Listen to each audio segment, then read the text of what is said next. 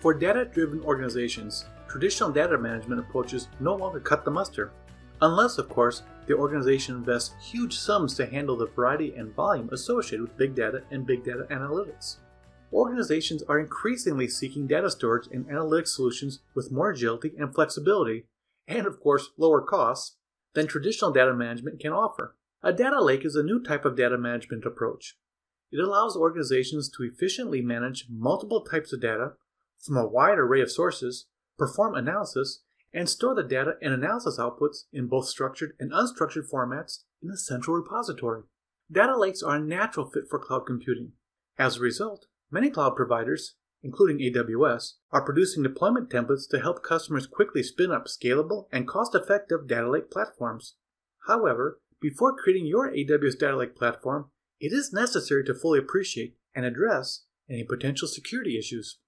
The best and most effective way to understand the relevant threats and necessary security mitigations associated with creating a data lake platform on AWS is to threat model the full environment with ThreatModeler, your AWS technology partner for threat modeling. Out of the box, ThreatModeler comes with a complete AWS component library with AWS-specific threats and security requirements pre-mapped. For this video, we'll create our threat model based on the AWS reference architecture for a data lake platform deployment.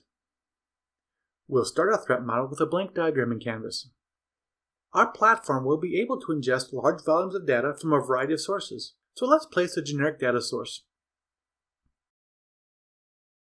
We'll use an API gateway to access platform microservices. The template solution features an S3 bucket configured as a static website. The bucket will be deployed into a management console. We can show this on the canvas as a container. Containers are a special type of group in ThreatModeler in that they are defined by an architectural component. To do so, with the bucket selected, click Group in the diagramming toolbar. The default group type is a collection. We can change this by right-clicking the group and, from the pop-up menu, choosing Container. In the Defining Component dialog box, start typing the name of the desired component and select it when it appears.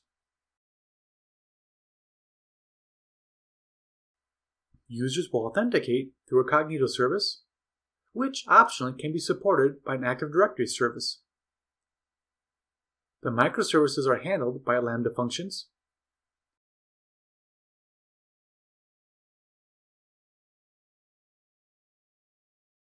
We use an S3 bucket to store datasets and manifest files associated with uploaded or downloaded datasets. The deployment template will generate a Dynamo database to hold metadata for data packages, settings, and so forth. We use a glue crawler to stay on top of any changes within each data package. And we use Athena to interactively query and analyze data directly within the data lake. Per the recommended architecture, we'll deploy an Elasticsearch service to index our data lake package for searching.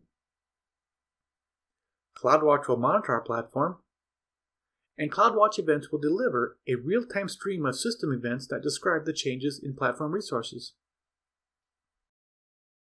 Now that all the architectural components and groups are added to the diagramming canvas, the next step is to add the appropriate communication links. This is very easy to do in ThreatModeler. Simply click on a component's icon and drag an arrow to another icon.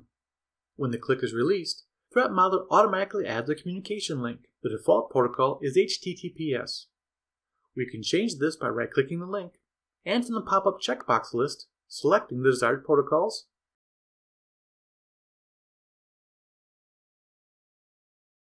and deselecting any not wanted. Inasmuch as this is a cloud-based platform, we'll use the default protocol for the remaining links.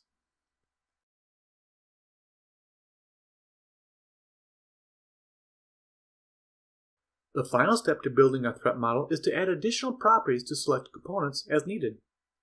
For example, the Active Directory service will authenticate users using an HTML form that communicates with a backend database.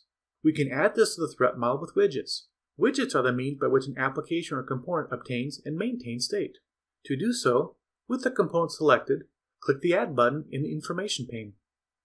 From the pop-up menu, choose Widgets. In the widget field, select Form, and set the backend field to Database. We can also anticipate that the service will place a cookie on the user's device and change the session ID. So let's add widgets for these as well. And we should add authentication data elements.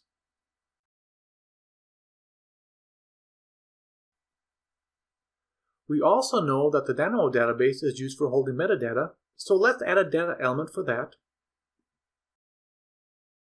We can anticipate that the Elasticsearch service will get user input with an HTML form communicating with the backend database. And it is safe to anticipate that our data lake will store a variety of data, some of which may be personal or sensitive. Rather than adding each type of data element that we might encounter, we can set the attribute for the S3 service. Attributes are a means by which a group of preset properties can be added to the component based on the component's type. To do so, right-click the component, and from the pop-up menu, choose Attributes. In the dialog box, toggle the available attributes as desired. And with that, the threat model for our data lake platform is complete. By navigating to the overview page, we can see that ThreatModeler has automatically identified 77 threats and 158 mitigating security requirements. By opening a threat group, we can get more information about the status and risks of our threat. By clicking on an individual threat, we can get detailed information on the threat, including any relevant threat intelligence. It took me, a non-security expert, about 15 minutes to create this threat model for an AWS data lake platform in ThreatModeler. If you'd like to learn more about threat modeling your AWS deployments, please visit us on the web at www.threatmodeler.com. And while you're there, be sure to schedule a live presentation. And of course, please take a moment to subscribe to the ThreatModeler YouTube channel. Thank you for watching.